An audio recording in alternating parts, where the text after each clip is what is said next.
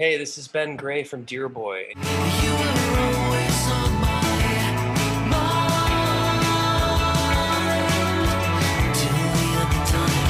you are listening to the New Wave Music Podcast.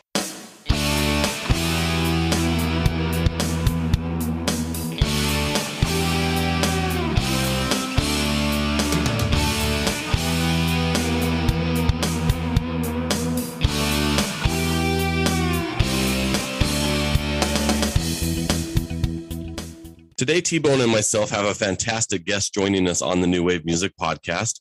We have Julian Shah-Tayler with us today. Our listeners may know Julian from the band Strangelove, the Depeche Mode Experience. In addition to Strangelove, Julian also performs as the Electric Duke, which is a great David Bowie tribute. Julian, thank you so much for taking the time out of your schedule to join us on the New Wave Music Podcast. I'm thrilled to be here. Thank you so much for having me. So, Julian, as we mentioned, you're part of the band Strangelove, the Depeche Mode Experience. It seems like you're touring nonstop with Strangelove. We are. We've been working very hard. I mean, the pandemic had us down. I mean, we didn't tour at all. We didn't do anything. We did two live streams where we recorded, our parts at home acoustically, and then broadcast those. But I was digging in to try and get them to do more, but it's quite hard because we all live in different states. So we got the singer Leo, who lives up in New York, in Brooklyn.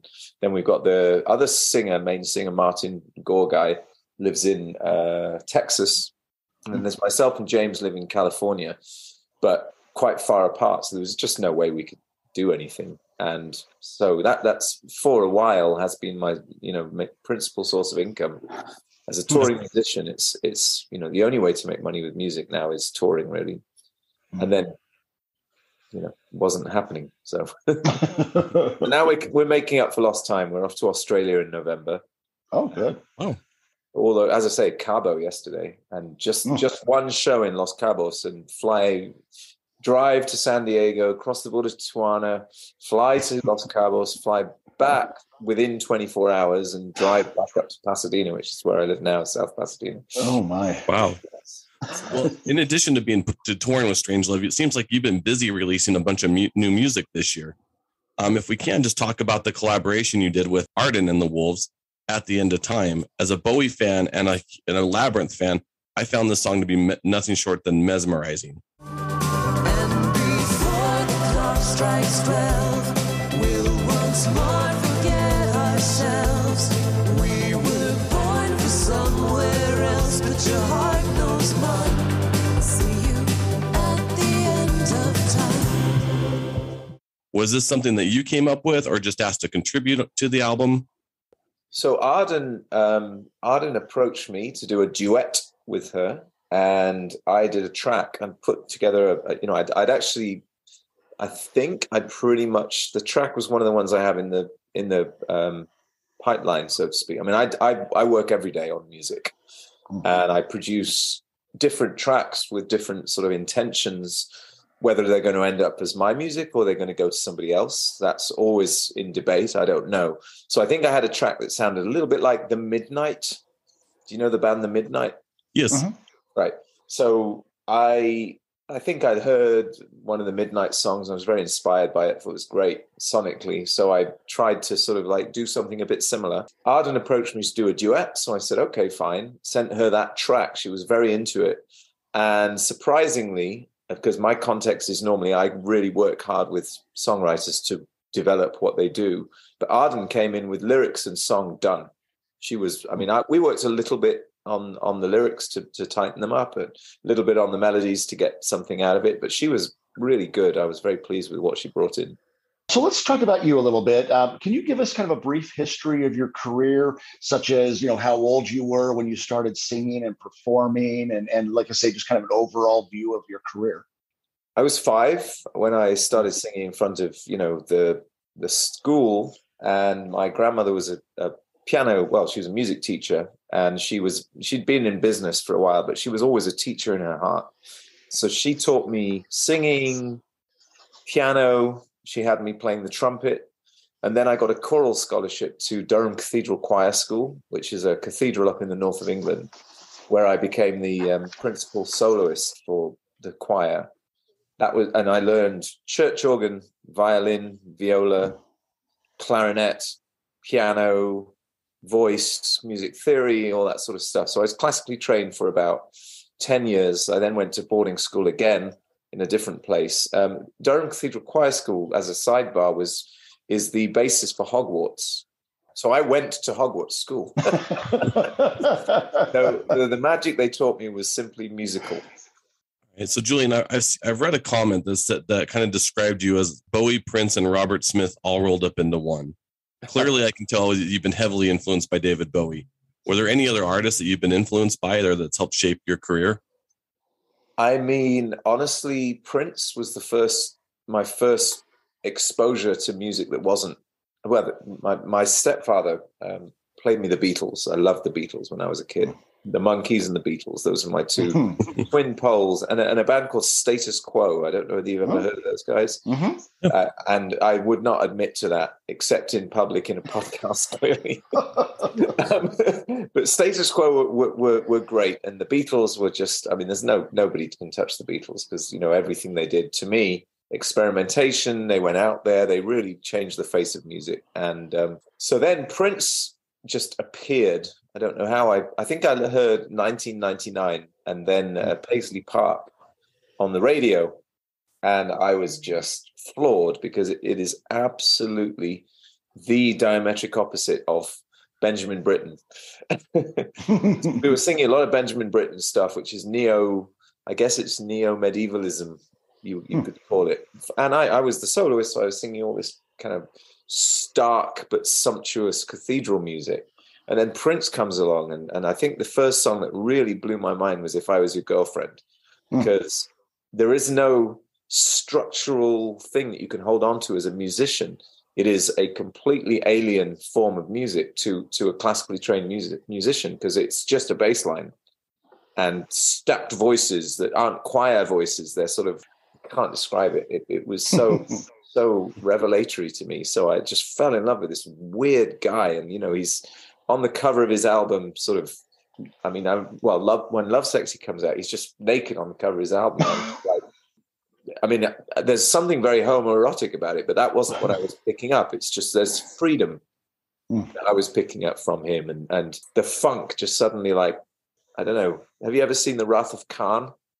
Yep. Oh yeah, where the guy gets the worm put in his ear, and it sort of nestles in his brain. That was Prince. That was Prince for you.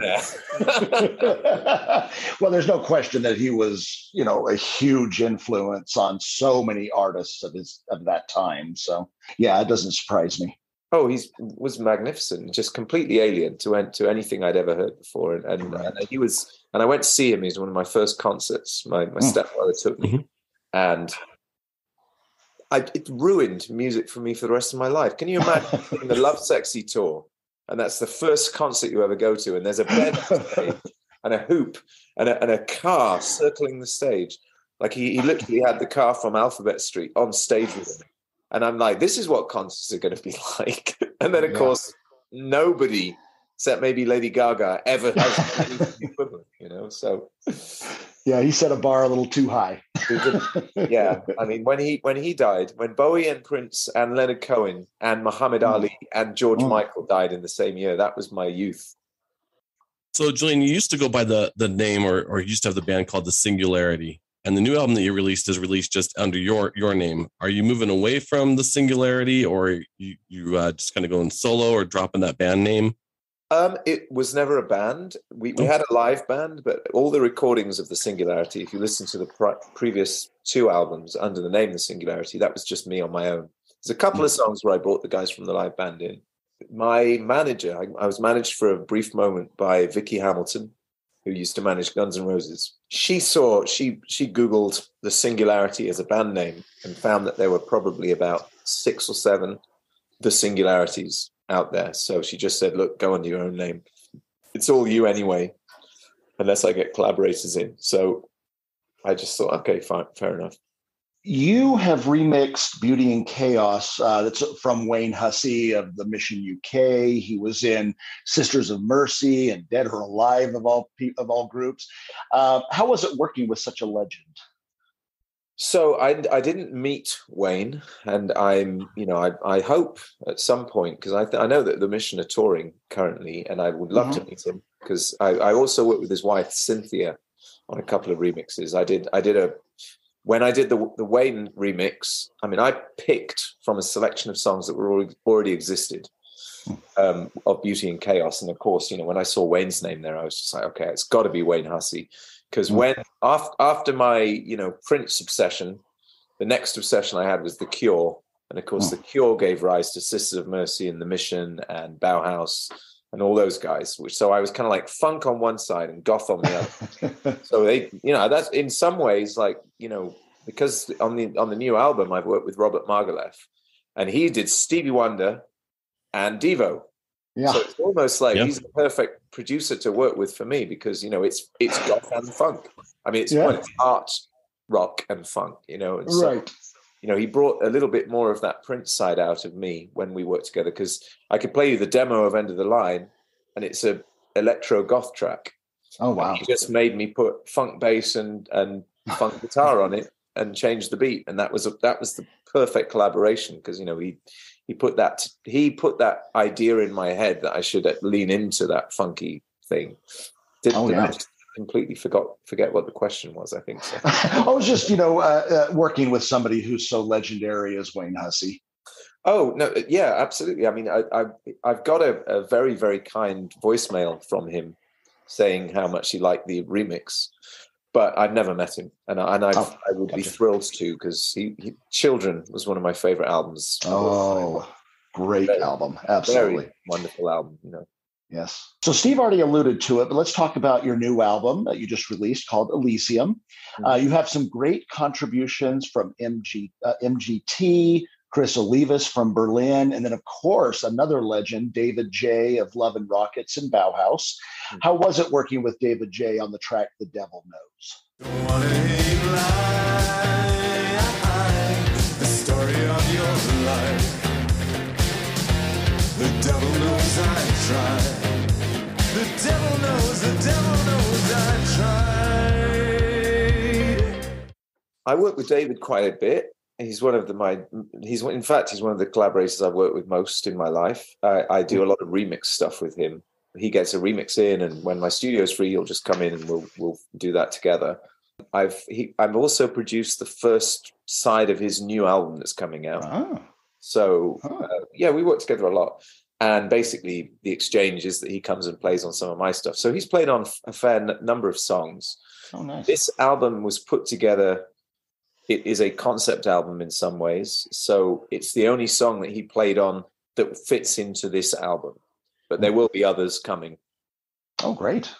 And, you kind of mentioned it earlier about really being a multi-instrumentalist. On Elysium, are you doing most of the instruments, or do you have a band that you bring in? No, it's aside from the collaborators listed, it's all me. So I played the drums, programmed the drums, played the synths, played all the pianos, because I'm principally a guitar player and a piano player. But I also have an array of synths that I use too, and I experiment. I mean, I'll sample something, and I'll do the kind of Depeche Mode thing where I'll sample it and then make that into the instrument. And I mean, I like playing with pedals, guitar pedals and things like that. I like experimenting with sound a lot. Oh yeah, you can tell that on the album. Although this album, funnily enough, is probably one of the least experimental albums sonically that I've made.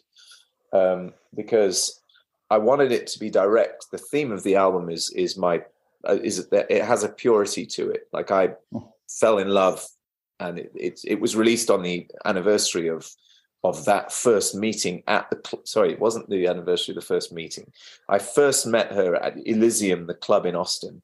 And because of the name and the way the connotations that has, I just thought this is a bookend. And then the first time we clashed in matter, quoting my own lyric from my last album, was October 18th. So it was released on that day, and it seemed to be appropriate. Great album. Of course, there's the track "The End of the Line" is a great song. It's the end of the line, yeah, and we never did find our way. It's the end of the line, yeah, and we're sliding away. Other tracks that stood out to me were "The Devil Knows" that we just discussed, "Melt." You melt into my arms as the night grows colder. We're melting under stars tonight. Oh, you melt into my arms. "Evolution." In our love, your perfection is my selection. We're believing in our love. I love the track "Lupin." I've got a wolf inside of me. He's been sleeping so long, but you have set him free from a cage that wasn't locked in the first place. From the shadows of society's empty spaces. But "Secret" is the album highlight for T-Bone and myself. It has everything that makes a great song: engaging lyrics, the right vocals, strong instrumentation.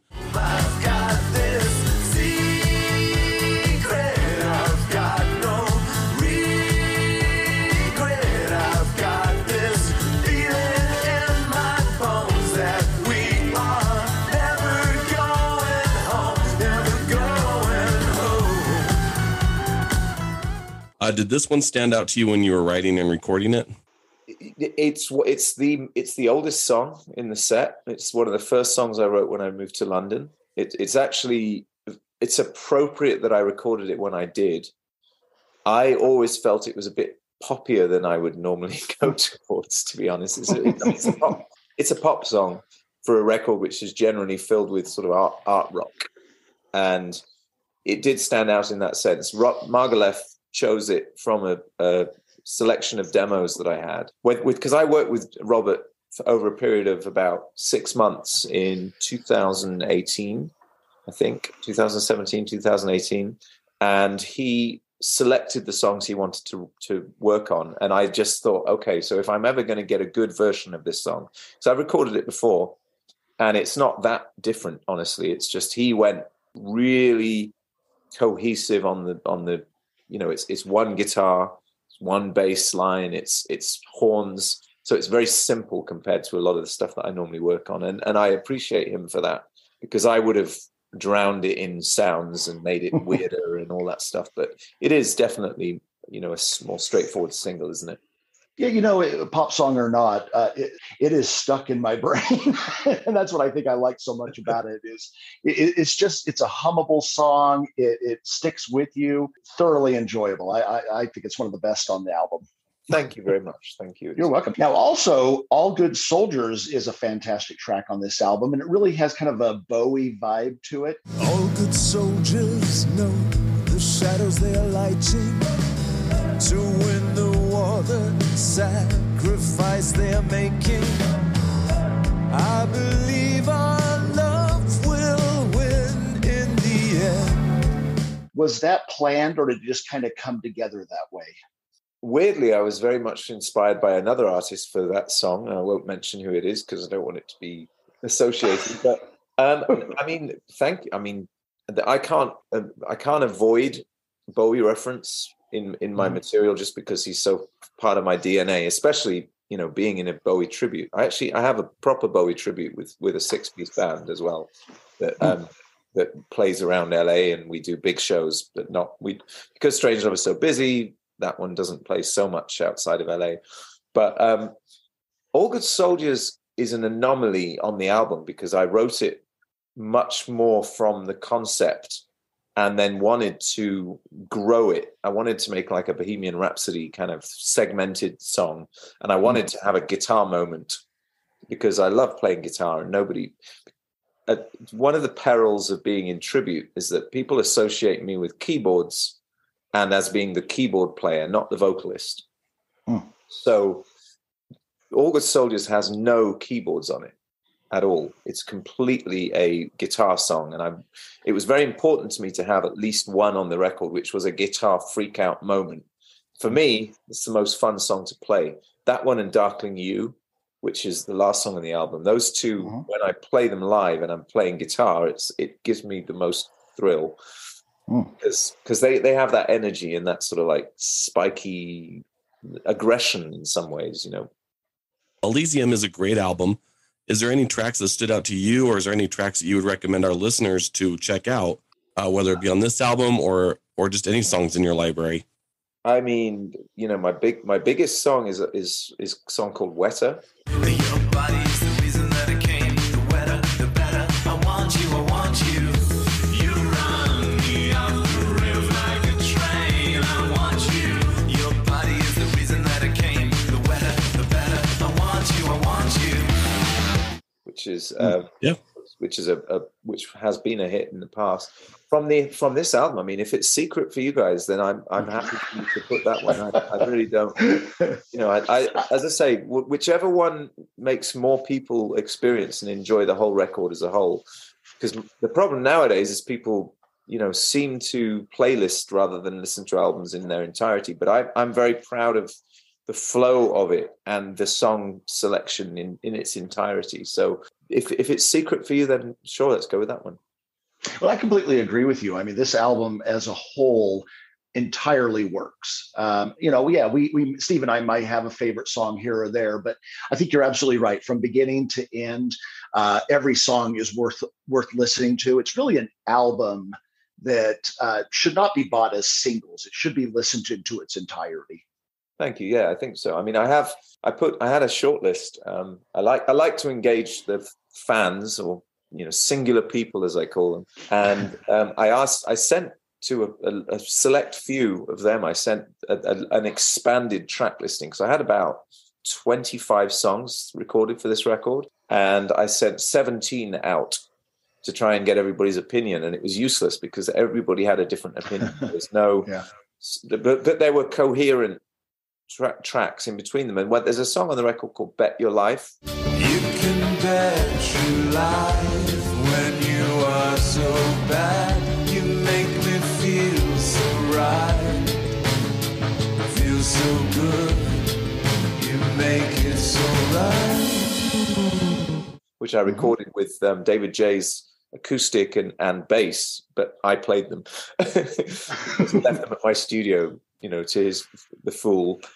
And I thought that was a song that would probably not make the record, and I love it personally. I mean, it means a lot to me, like lyrically, because it fits the context so very well. I wanted to include the song, but so many people listed that as one of their top 5. So it's strange. I never know.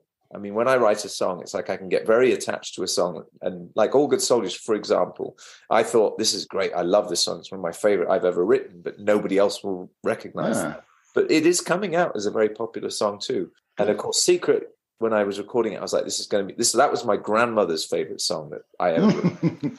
I mean, she's, you know, the greatest A&R that never was.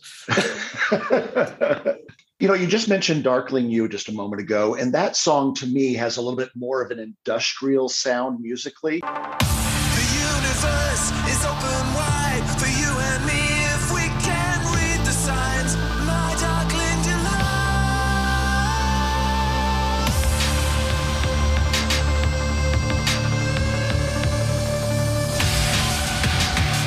Was something a little darker a challenge, or is that just something part of your repertoire?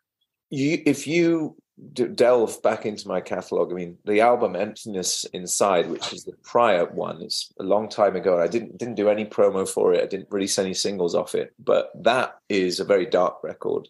I just needed to clear the decks to make way for a new context. So I'm a lot darker usually with my material. This album is a happy album about meeting the love of my life. So most of the songs are a little happier. I mean, the first two songs are about the end of the last relationship, and then the rest of it is developing the new one. Darkling You is a contemplation song. It's actually my beloved asked me to record a song that she could work out to. So that's actually where it comes from. It's got the energy of a workout. Yeah, it does. So, Julian, you were most recently nominated for a Grammy for your work on At the End of the Line, the Chatfield remix. It's the end of the line, yeah. And we're sliding away. I watch you sliding away.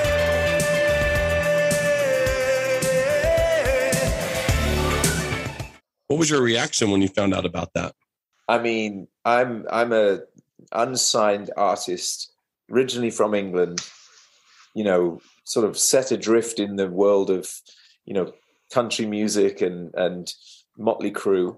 I mean, I live in LA, so that is the context. There are no artists like me around. So to have somebody feel that I'm worthy of going for one of those sort of like international considerations is mind-boggling. I am just incredibly honored to have been nominated. I mean, I love the song. I think it's great. And David Chatfield took it to a place of, he really dug into what the song is as a pop song.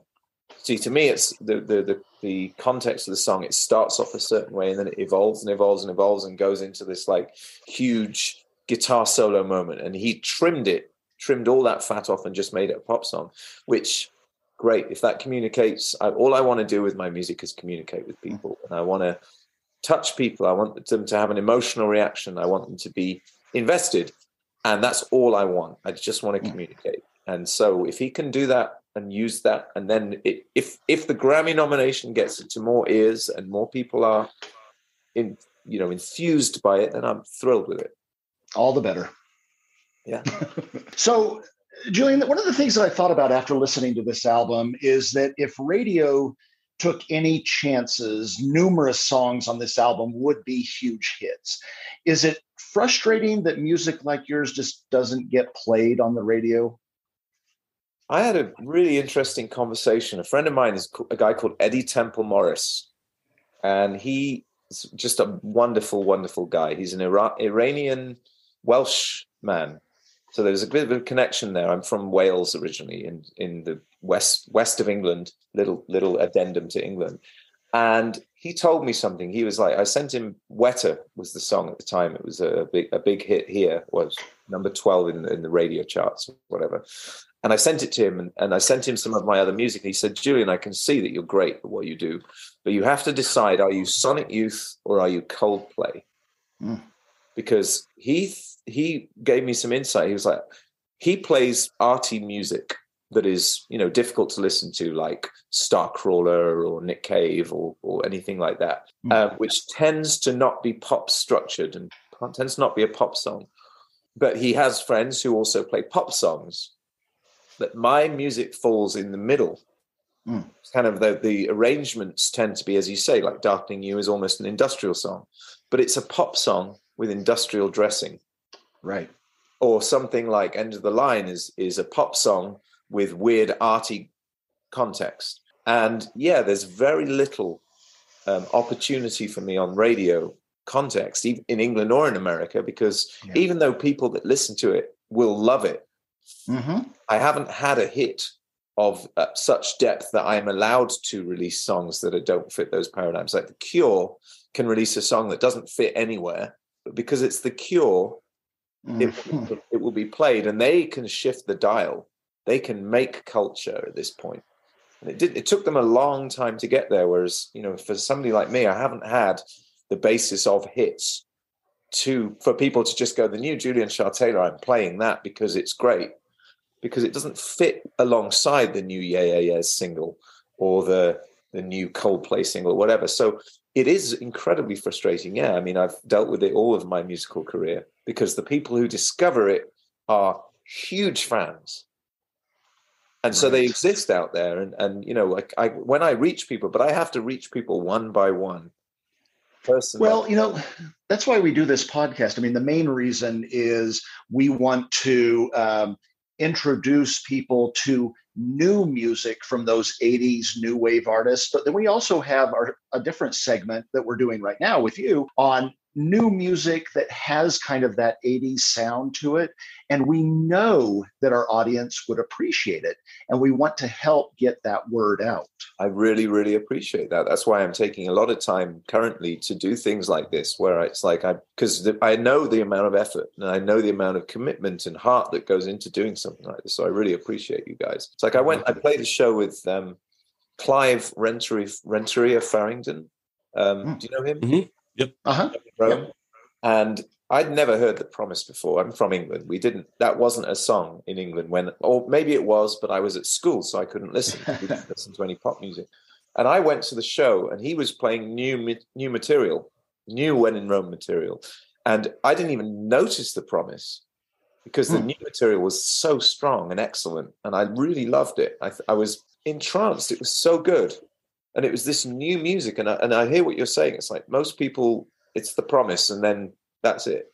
But he's making this great new music. Wang Chung making great new music. Like these guys are still out there doing some great stuff. But where's the platform? It's people like you. So we really appreciate that. Oh, you're very welcome. So, Julian, we kind of mentioned earlier, I knew you before this album, primarily just from Strangelove and the Electric Duke. But when I heard at the end of the line, I was really hooked and really wanted me to pick up I wanted to get this album. I got it when it was released. And I'll be honest, it's been on heavy rotation on my playlist since then. I really want to get into some more deep dive into your back catalog, as I'm sure our listeners are going to want to do the same after they hear this album. How can our listeners find your music, or where's the best place to find your music at? The best place for me is the Bandcamp, because obviously I think all of my music is up for a pay what you want. Like if you want to download it for free, you can. If you want to pay me, because people are very generous. Like people know what my context is. It's like, this is my living. And I'm driven. I mean, I've got something like 12 albums up on the Bandcamp, but you can listen on Spotify too. I mean, there is a Spotify link, and that's useless to us, except that, I mean, it's not useless because I appreciate every fan that I can get. I really do. Anybody that, I mean, when I go to a Strangelove show and somebody comes up to me and says, I really love your original material, it's a massive thrill. I can't tell you how thrilling that is, because it's impossible to connect with an audience unless you're playing live all the time. I'm talking with you is a thrill to me because, you're listening to my stuff and you appreciate it. But, Bandcamp's good. There's Spotify, Apple Music. I'm on all the platforms.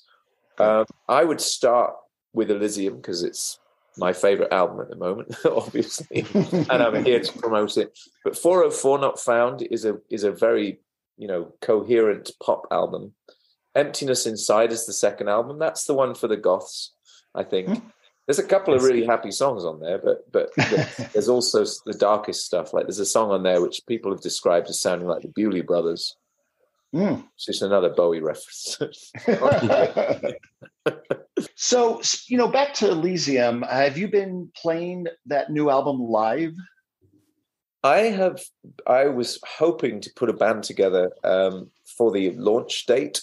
I have a band. I mean, obviously, I have a 6-piece Bowie band who is fantastic, and they will play with me if I need them to. There's been a lot of Strangelove shows, and I have a little girl. So when we're not playing out with Strangelove, I tend to want to have my little girl with me. She's coming up to 8, and when I'm touring every weekend, I miss her very much. So, I have to make that hard choice at some point. I've discussed it with the Strangelove entity that when I can put 200 people in the room, guaranteed extra, by playing original material, that we will play in support of Strangelove, because obviously we play to, a couple of thousand people a weekend. So if I can get up and do an original set before Strangelove, that would be a perfect scenario for me. So we're working. All the better.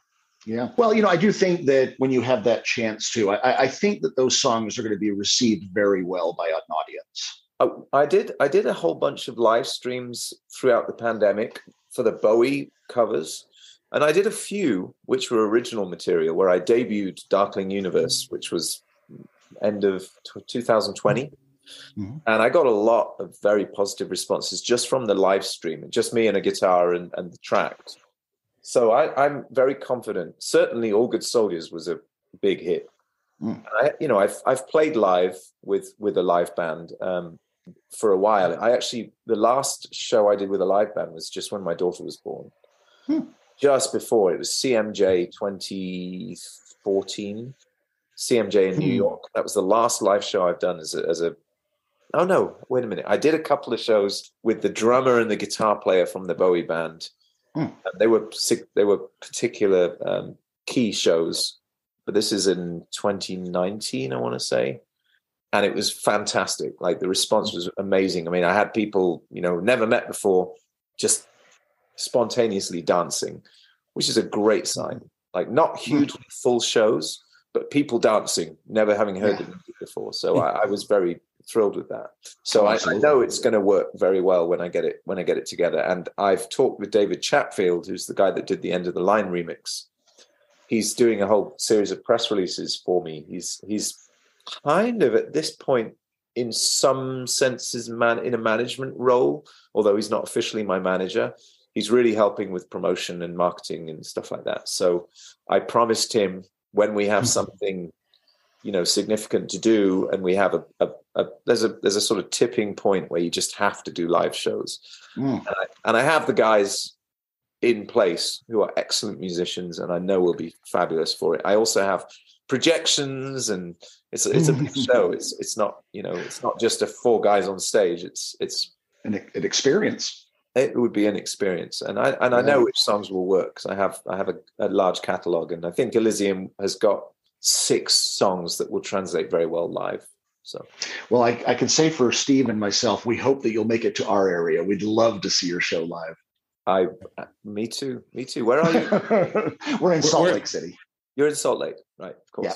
So let's change the subject here for the last question of this interview. We're going to, beyond you playing multiple instruments, we're going to really have to call you a multi-hyphenate, because I understand that last year you did some acting, playing a vampire in Hollywood and Vamp at the Bourbon Room in Hollywood. Is that something you've done a lot, or is this acting your next adventure? I have acted in various things. I've written a few bits and pieces for films where I've always been in the film as a band member or somebody. I've been an extra, maybe 50 films when I was living in London, and TV shows. I've been, I was acting in BBC TV crime-like shows and stuff like that. I didn't pursue it because obviously my time is very constrained by touring. But yeah, I would. I've written a television show which is based around my experiences in music, and I'm pitching at the moment. It has a lot of my music in it, obviously, and I've written a role in it for me to play. Nice. So if that comes to fruition, which I'm hoping it will, at least by the end of next year, then I'll probably do that. Shoot all my scenes in a week, and then can go and pepper it through the show. Well, Julian, we can't thank you enough for joining us today on the podcast. You mentioned Bandcamp. We actually, one of our listeners had heard a little bit of your music, and he went on Bandcamp and purchased the new album, and he really enjoyed it. And I would definitely recommend anybody listening to this interview, if you like some of the songs that you've heard on there, go on to Bandcamp, purchase the album. It's well worth it. But again, we want to thank you so much for being with us today. We will put links in the bio of this episode so that we can make sure that people can access that. And again, it has been a pleasure talking to you. You too. Thank you so much for having me on. I'm thrilled. I will share this far and wide so people can listen. Fantastic. Well, we appreciate it. Steve, anything left? No, just like you said, Elysium is a really fantastic album. It's probably going to end up in my top 10, if not my top 5 of the year. I'd really recommend it to any of our listeners that like the new wave music. It's going to be a fantastic album for you. Thank you very much. I appreciate that. Thanks, Julian.